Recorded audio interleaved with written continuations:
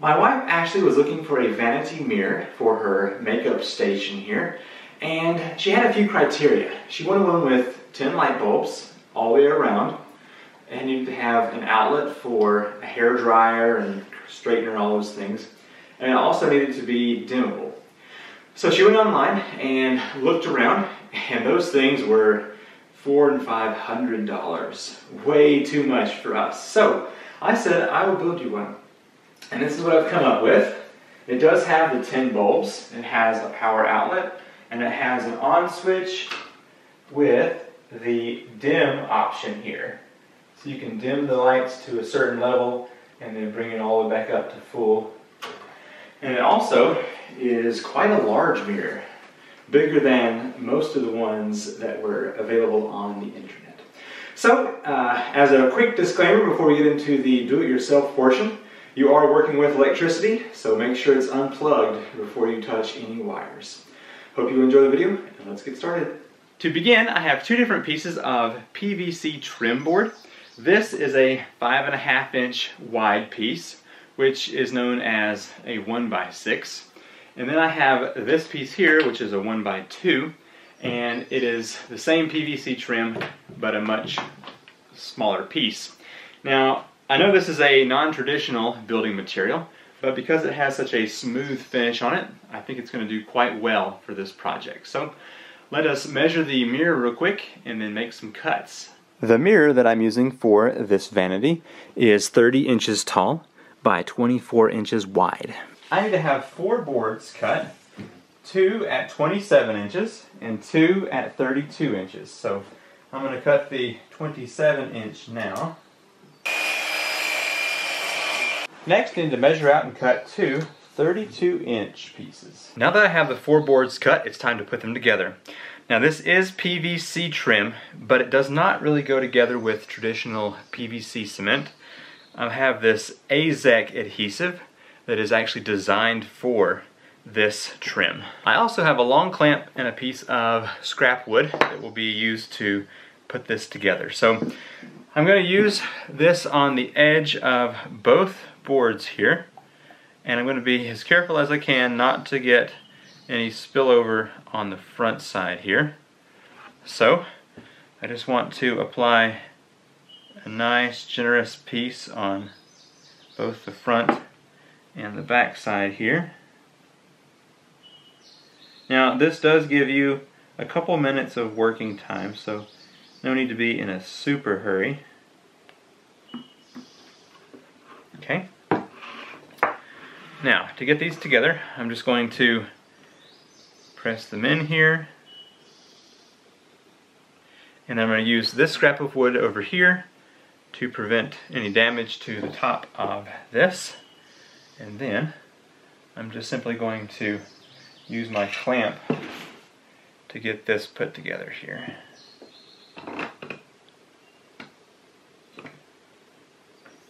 I have this clamped down nice and tight. Now this has to sit here for approximately 24 hours before we can move on to the next piece. So this is definitely a multi-day project. I have the 2 side pieces glued to the top, and now it's time for the bottom. Now my clamps aren't quite long enough to reach the full length of this, so I'm having to improvise with a board here. But I think it's going to work out just fine. So I'm going to go ahead and put this on the ends down here and get this last piece put together. And I'm just going to span this gap here with a couple of clamps. I've set out the light sockets and done some measuring, and I found that I like 2.5 inch by 2.5 inch on the corners, and then the separation between the next set is going to be 8 3/4, and it is 2.5 from the edge. And it's the same way with the top here. So there's going to be 10 total sockets. What I'd like to do now is measure these out and start using my hole saw to make a hole big enough for this piece right here to fit through this. So this is going to be mounted from the back side, and all that will be seen from the top is just this white circle. So it should look fairly nice once it is installed. I've got my square set at 2.5 inches, so I want to come up from this point and just make a mark here at 2.5. And then I want to also come up from this point at 2.5. So that top bubble there is where I want to make my drill point. I've measured and marked each of the holes, so now I'm going to use my drill to put a pilot hole into each of these spots to make it easier for my hole saw.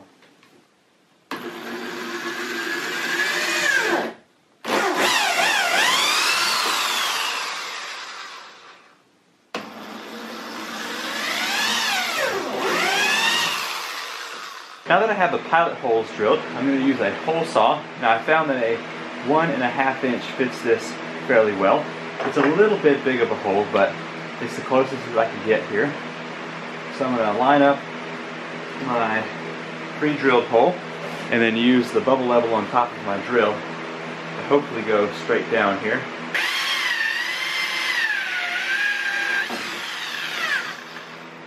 Not too bad. I think this mirror is going to look nice whenever I get it done.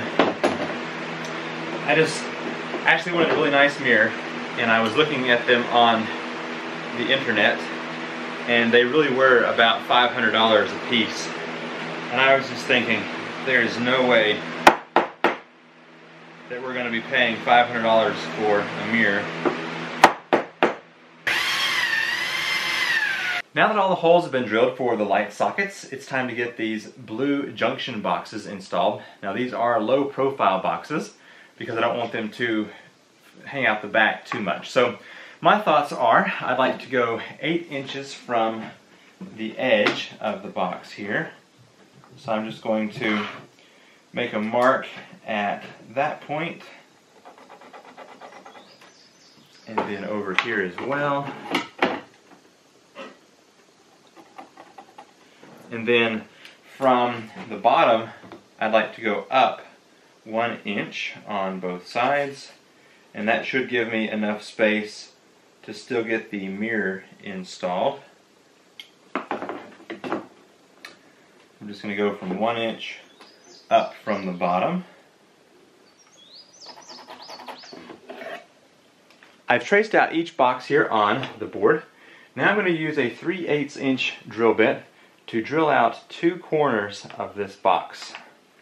And that's going to be used so I can get the jigsaw into position here. Now I'm going to take my jigsaw and cut out the form that I've made here. I went ahead and did a test run here on the other one, and it worked out quite well. So let's see if I can match that with this one.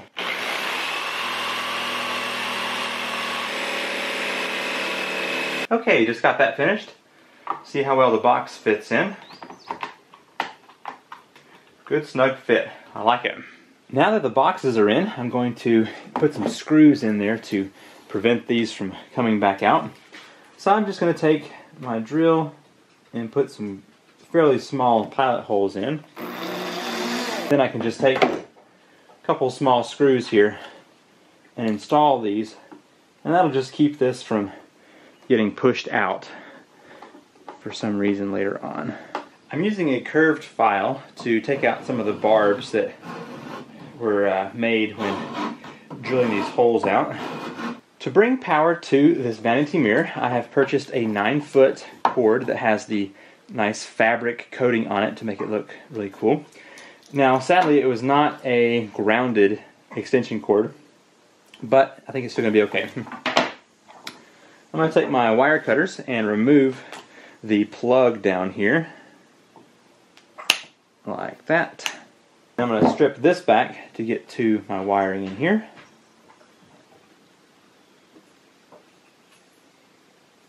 I touched the fabric with a flame real quick just to keep it from unraveling, and then I've split these into 2. Now I need to get this through the back side of this box, so let me see if I can find the opening down here. Now on a cord like this, there's a smooth side and a ribbed side.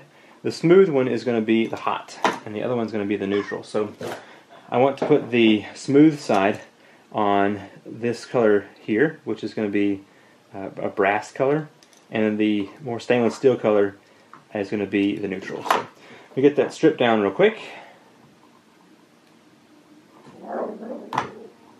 Okay, smooth side here on the brass colored piece. Wrap that around and then get it tightened.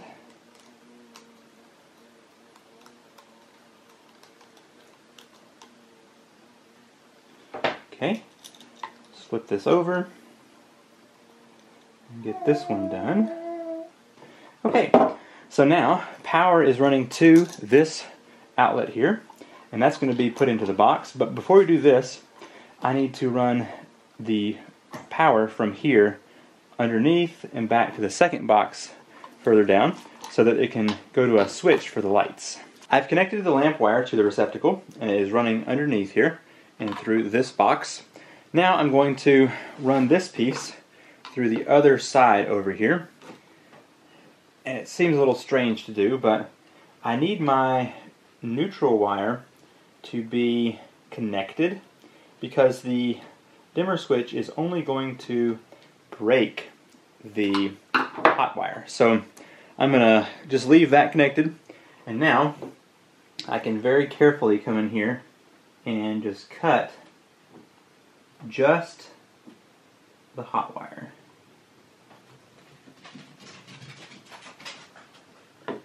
I'm going to separate those, keeping the neutral wire untouched. Now, one of the main reasons I wanted to do this is because my boxes are shallow, and this large dimmer switch is not going to allow a wire nut to connect those wires under there.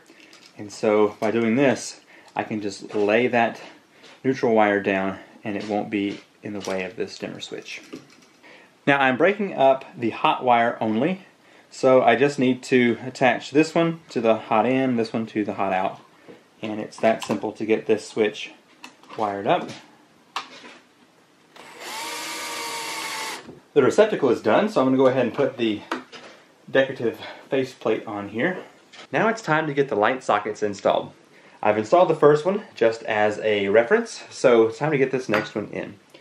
First of all, I'm going to connect the wiring. So I've got the brass screws going to be with the hot on both the previous line and the line going forward. And so I'm just going to make a little loop in that, and that's going to loop around that terminal, and then I'm going to make a similar loop in this next one, and that's also going to go around that terminal. I'm going to do that on the other side so that as it tightens it will tighten that down as well. Tighten that screw down. Now that that is done, I'm going to flip it over, and I've been using a pin that's been pulled out of its case so that I can make sure that this is even, because whenever this is flipped over you want it to be equal in the middle. So I've just been positioning that where it needs to be and then using a pin to mark that location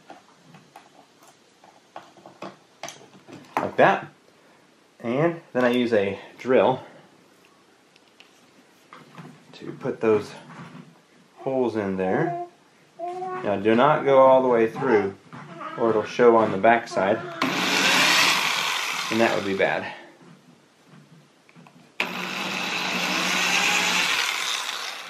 Okay, now I went to the hardware store to find some plastic spacers, but they were too expensive, so I actually just went with some 5/16 nuts here, and then found some 1 1/4 screws that can be used to put this together. So I'm just plopping this down here and then using screws to hold this into place.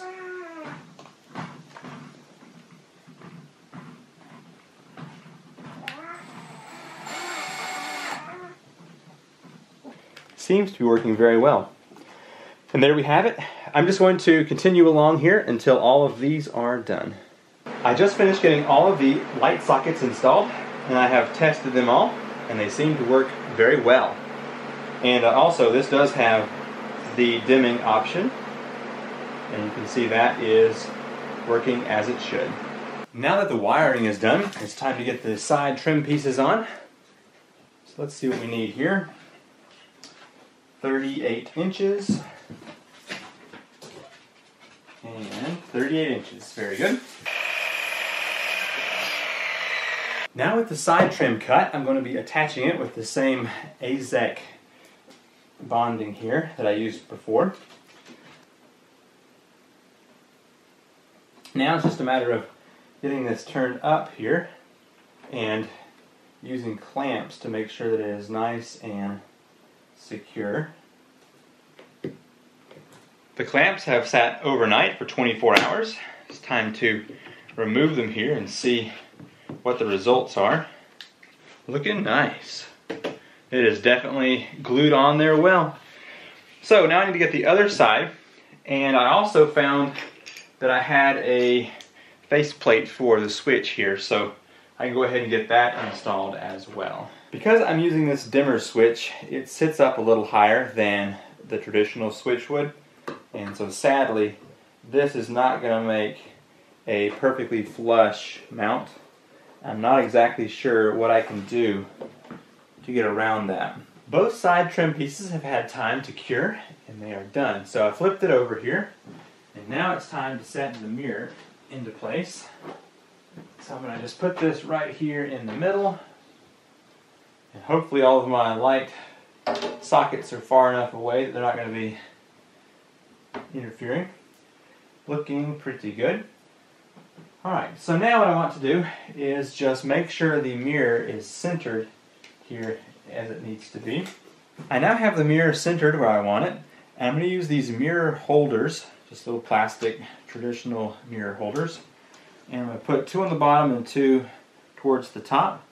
I'm just going to mark here with a pin so I know where to pre-drill these holes.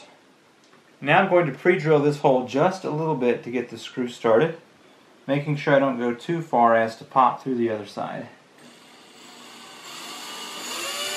These came with a 1 1/4 inch screw, but that was actually too long.